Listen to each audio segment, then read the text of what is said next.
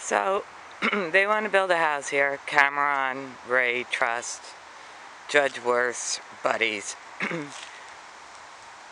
And that garage is a separate lot from mine. That's my house right there. Dr. Caswell's the original owner of both lots. The house went up first. Who knows when he put this garage on this lot and did it right on the property line, because he owned both lots but never subdivided, never did anything about it, because he figured he didn't get a permit or anything. And it's got a concrete foundation as well. Then in 1990 or whenever, 92, 94 I think it was, the survey says that the estate was settled. The boys split it up. They could have got a variance there. They both owned it, and this family matter. Boom, done. No, they didn't. And one of the brothers dies. Karen Caswell, the wife, has had this since I moved in here in 2010. She immediately put it up for sale, and then shit started hitting the fan. All this water started flying down in here, and I found out about it. Started all this corruption, exposing what the hell was going on. So they hate me all downtown, mostly. So all the guy's got to do is just friggin' move the garage. He bought it knowing that it was on the... They bought it because... to take me down. Because this lot's been up for sale since 2010. And what they're doing here to Seaview Terrace, it's inverse condemnation, where the government will flood a property that they want, and then this way the owners don't get any compensation. They just take it. So anyway, so they bought, and now they're trying to come into 20 feet into my property. I was taking a tree, trimming a tree on my property months ago when Karen Caswell still owned it.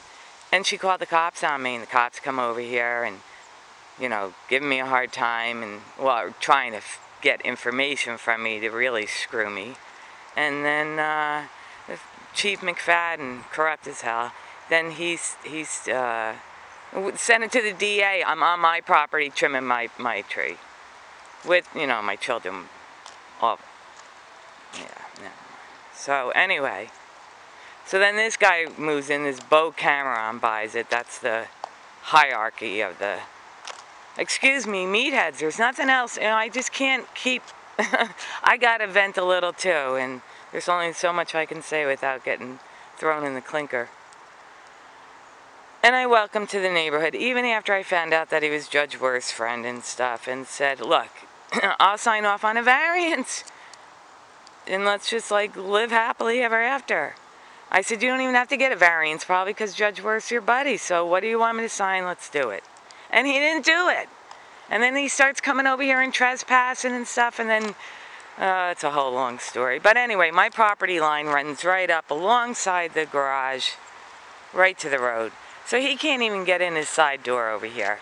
So it's just been escalating. You know, I left it open. I didn't care that they walked on both sides. And then finally I had to bring my sunfish out of here and park it, not on the line, but, you know, get the point across, like, hey, no, you're not going to do this. And then the big meathead, Mark Cameron Paving, big trucks, big boy in town, let's just put it that way, with a friggin' Three Stooges mow haircut. I mean, he's threatened me. He comes up to my face, do you understand, do you understand? And I'm like trying not to bust out laughing. I don't care.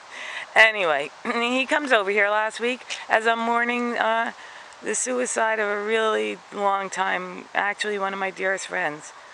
And I come back and he's friggin' all over this boat. And he friggin' sliced off the air thing trying to get my tire, trying to get the boot lock off to take my boat. And I'd been filing a cease harassment, trying to get McFadden to file one for 3 months now.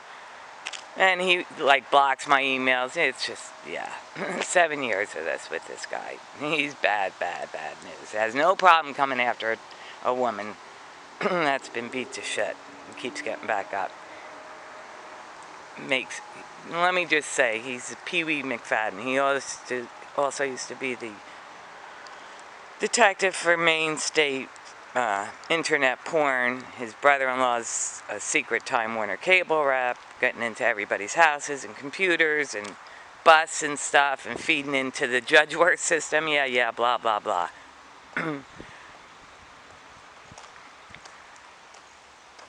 So, hey, Bubbles, good morning. How you doing? And he even picked up Bubbles and threw him. And the real estate agent came over here throwing stuff at me, coming onto my lawn as I'm telling her to get off my property. She didn't care.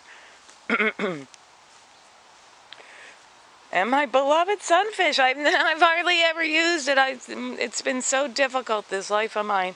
And it was like time, you know. I was like, finally, all right, I'm going to go sail, and I always have to get rescued. But I was going to not have that happen anymore. I was going to learn how to sail. And he sliced that friggin' thing off.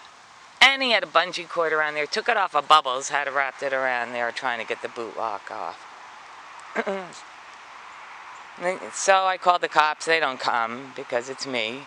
And I told them I was calling the cops. This is on all other video, but this is just a...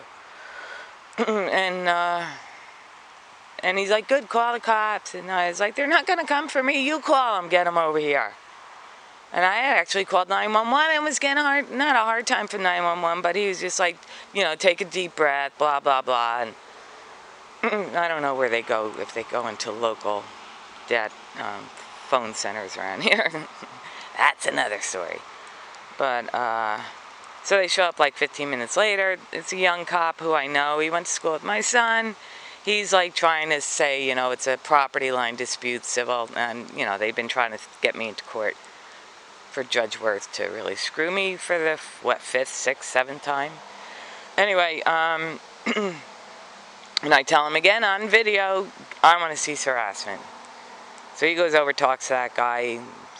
Next day, I get a knock on the door. I look outside, and it's the police. I see a police car, and it's that kid. And I came to the window, and I asked him if he got the cease harassment notice. And he said he did, and he'd like me to come out. So I was like, beautiful, I'd love to come out.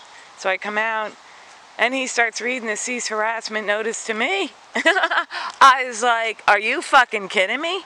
And there was another cop standing there, and they actually came up in 2 cop cars. I'm sure he was wired into McFadden, where McFadden was watched, because he's too cowardly. He's, oh my God, how could you do this to your men? Have them do your dirty work. You're disgusting.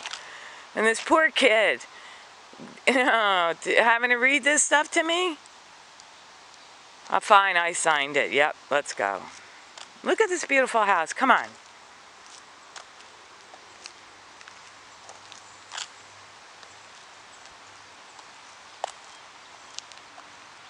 I got that rock when they were digging. It's been an assault here since I moved. Blasting, drilling back there. Main house almost right on my backyard. They abut me. And ripping up the roads. All preparing because they want this